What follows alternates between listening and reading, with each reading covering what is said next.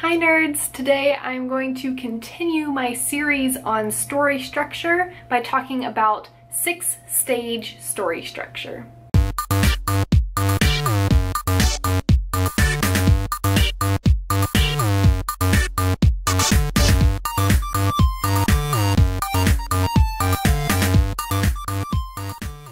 Six-stage story structure, which is kind of hard to say by the way, is a version of structure that I was not aware of until more recently when I was looking into different forms of structure for my revisions. It's something I came across while I was learning about Save the Cat. It was created by a man named Michael Haig, and it is like Save the Cat in two very important ways.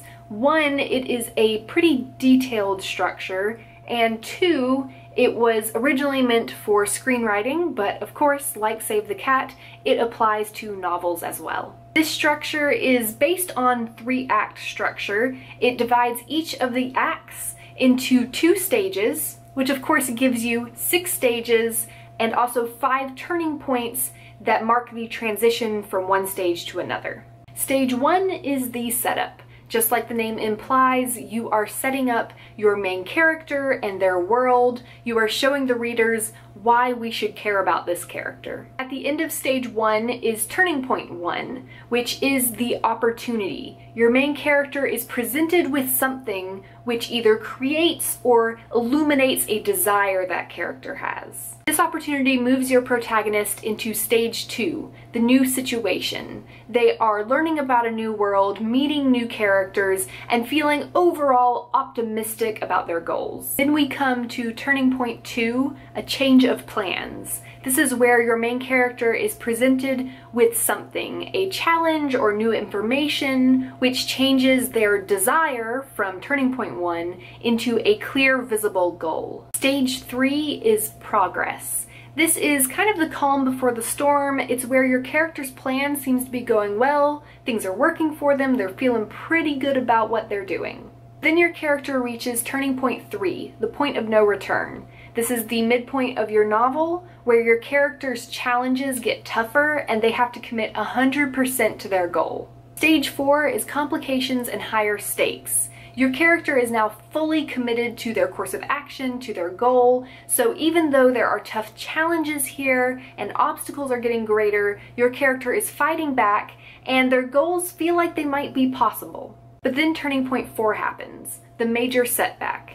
This is something terrible that happens that gives you an all is lost feeling. Your character doesn't know what to do, but everything is too far gone at this point, they cannot turn back, so your character makes one last desperate attempt to fix things. Which leads us into stage 5, the final push. The conflict is at its greatest here. This is the most intense stage of the novel, and it is where your character is giving everything that they have. At the end of the final push is turning point 5, the climax. This is where your main character reaches their greatest obstacle to their goal. It's also where their pursuit of the goal is resolved, whether they succeed or fail at achieving it. And that leaves us with the final stage, stage 6, the aftermath. This is where you show what your character's life is like after the resolution of their goal and the conflict. This is where you give your readers closure.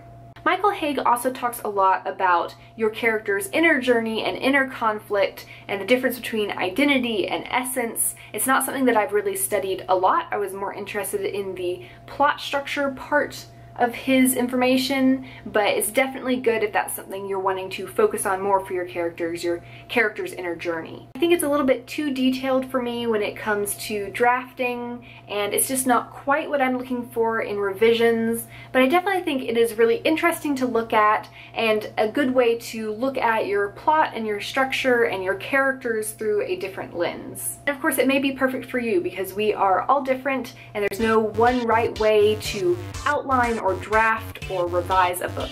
That's it for today, nerds. I will see you guys tomorrow, Sunday at 7:30 Eastern Time. For our book club, we will be talking about A Court of Thorns and Roses by Sarah J. Maas.